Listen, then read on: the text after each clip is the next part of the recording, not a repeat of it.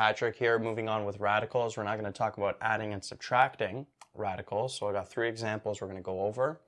Now, the general rule with adding and subtracting radicals is that in order to add or subtract radicals, the radicals have to be the same, and then you can add or subtract the coefficients that are in front.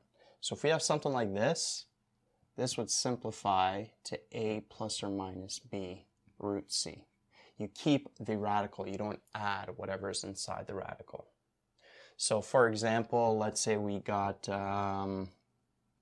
let's say 2 root 3 plus 5 root 3. Well, notice these radicals, they're the same, so we can add the coefficients that are in front. So 2 plus 5 gives us 7, and then the radical we keep the same, right? Or let's say we have, let's say 5 root 7 minus 2 root 7.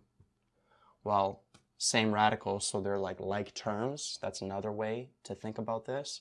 So we could subtract the coefficients in front. So 5 minus 2 gives us 3, and this would be root 7, right? So taking this and applying it to these examples, negative 2 root 5 plus 4 root 5, notice the radicals are the same, so we could add the coefficients in front. So negative 2 plus 4 gives us 2, and then the radical stays the same. So 2 root 5 is the answer for that. This one, notice that we have multiple radicals. So we got this root 6 here, but then we have root 2. So when you have different radicals, you can't be adding or subtracting them. The only time you could add or subtract is when the radicals are the same. So it's like collecting like terms here. So these 2 root 6's, we would do 5 minus 2, which is 3 root 6. The radical stays the same. And then these we would do separately. So 3 minus 5 gives us negative 2. And then the radical, or root 2, stays the same. And then with these two, there's nothing we can do because these are not like terms. The radicals are different. So 3 root 6 minus 2 root 2, that is the final answer for number 2. And then number 3, notice that all of the radicals here are different. We got root 32, root 18, root 12, root 27. However, notice that we can simplify these radicals first.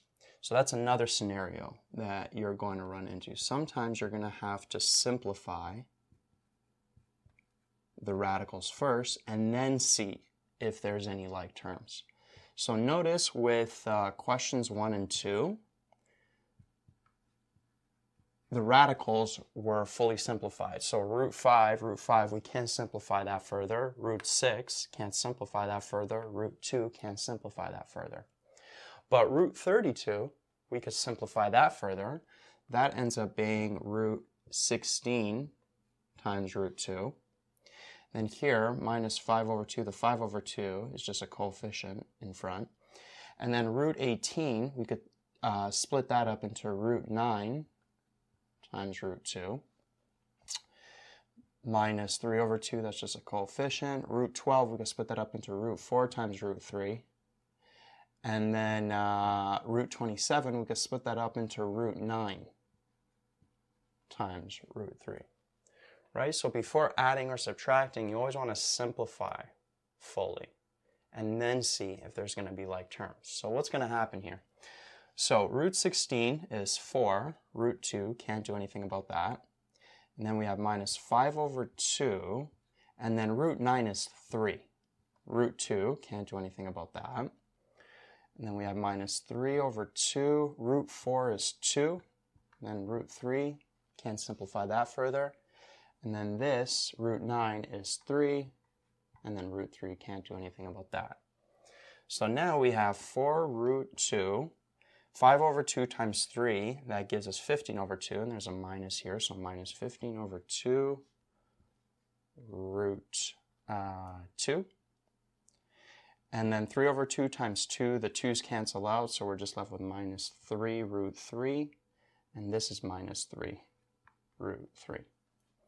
And now notice that we simplified, we have like terms. We got this root 2 here, and then root 3. So we can add or subtract the coefficients that are in front. So we got 4 minus 15 over 2. Well, we're subtracting a fraction here, so the 4 we could change into 8 over 2. So 8 minus 15, that gives us negative 7 over 2. And then the radical in front stays the same. And then minus 3, that gives us minus 6 root 3. So that there is the final answer for that. Right? So be on the lookout for those scenarios where you first have to, where initially there's no common radicals, there's no like terms, but when you simplify them first, then you end up having like terms, and then they could simplify further. Right? So that's how you add and subtract radicals. You just got to look for radicals that are the same, simplified first, same radical, then you can add or subtract the coefficients in front.